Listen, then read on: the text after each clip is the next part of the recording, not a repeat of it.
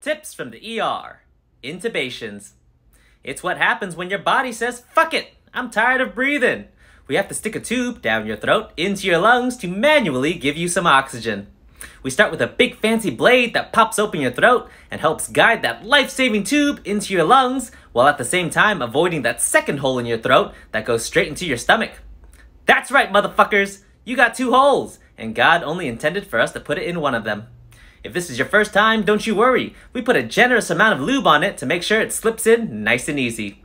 Once a tube is secured, we hook it up to a machine that'll help you breathe. You might have heard of it. It's called a ventilator. To make sure you don't accidentally wake up and freak out, we pump your bloodstream full of medications to make sure you stay asleep. Intubations happen for many reasons: heart attacks, overdoses, infections. Whatever the case may be, it's usually pretty serious and will earn you a one-way ticket to the ICU.